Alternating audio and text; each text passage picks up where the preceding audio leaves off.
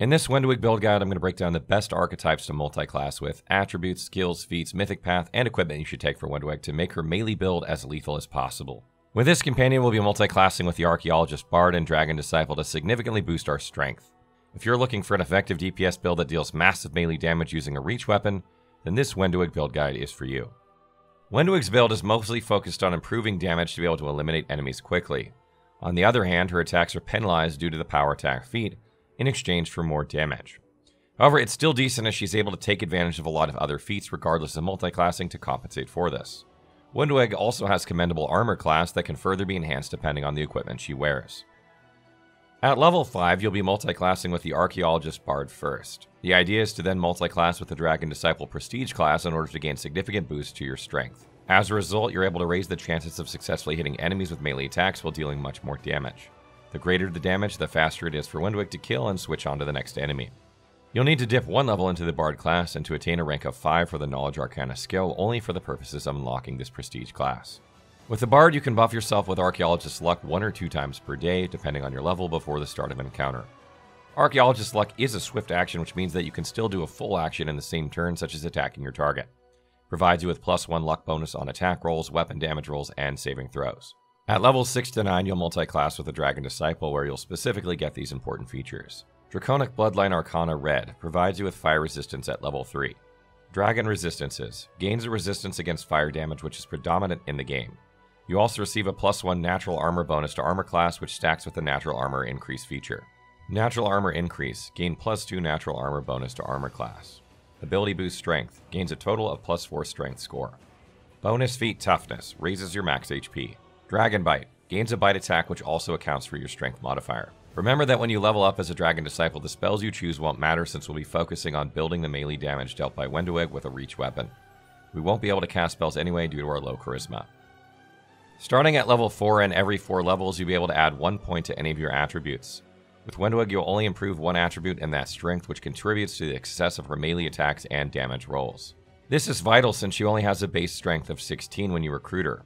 Adding 4 points into this attribute at levels 4, 8, 12, and 16 together with a +4 boost from Dragon Disciple, you'll be able to get 24 strength with a modifier of +7. We won't be able to utilize the last point since it won't raise any of the modifiers you need. You can further enhance strength and constitution by equipping belts like the Belt of Physical Might. Raising your constitution is important since it increases your max HP while improving your fortitude saving throws to resist poison and disease. Among the 6 attributes, Wenduag's dexterity is inherently high at 20 with a modifier of +5. Given her fighter class, she has proficiency with any armor. In our case, it's best to equip heavy armor to boost our armor class as much as possible. It may seem counterintuitive since her armor type limits your max dexterity. However, given Wenduag's armor training feature, she's able to add at most +4 dexterity modifier to her armor class by the time she reaches fighter level 15. Additionally, her speed is not hampered by the heavy armor's weight, and her armor check penalty, which reduces the effectiveness of some of her skills, is also decreased. When it comes to Wenduag skills, you'll invest in 2 skills, namely athletics and mobility, since you don't get that many points every time you level up, unlike other classes. Both of these allow you to move heavy objects to help NPCs or reveal hidden paths, such as jumping longer distances, traversing difficult terrain with ease, and walk towards enemies to attack them without triggering attacks of opportunity. From levels 3 to 19, you'll be able to choose 16 feats for Wenduag and 1 feat at every level as long as you continue to upgrade her fighter class. Note that 7 of them are bonus feats, which don't stack with regular feats. The first 3 feats are Power Attack, Cleave, and Cleaving Finish. The idea here is that Cleave and Cleaving Finish are excellent feats to get at earlier levels due to the presence of relatively weaker enemies. Specifically with Cleaving Finish, being able to greatly diminish their HP yields a second attack in the hopes of eliminating another one on their own.